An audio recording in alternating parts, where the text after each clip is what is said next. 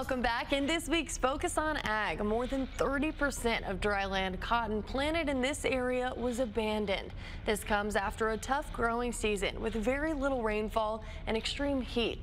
KCBD News Channel 11's Patricia Perry breaks down what the cotton crop looks like this far into the season and what's expected to change. Patricia?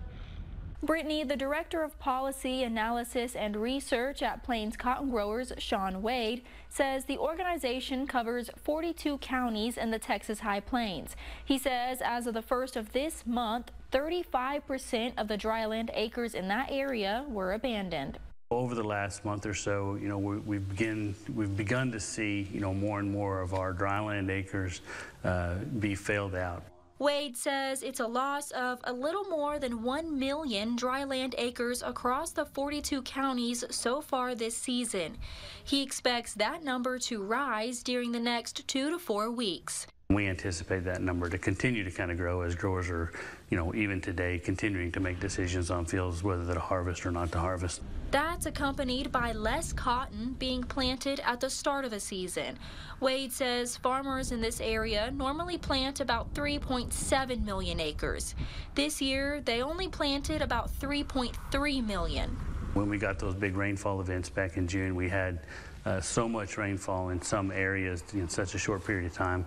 They've actually had some areas that were too wet to plant in a timely fashion. After that rain, Wade says we got very little during the growing season, and extremely hot temperatures were rough on the cotton.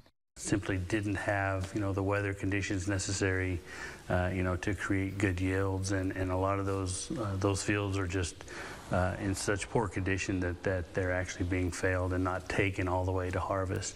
This is the second year in a row King cotton hasn't had the best of luck.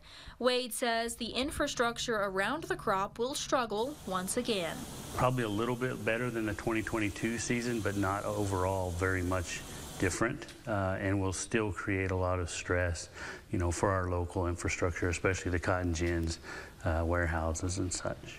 As farmers continue to decide if they will harvest some fields, Wade expects about 60% of the dryland acres will be harvested by the end of the season. That's all for this week's Focus on Ag. I'm Patricia Perry.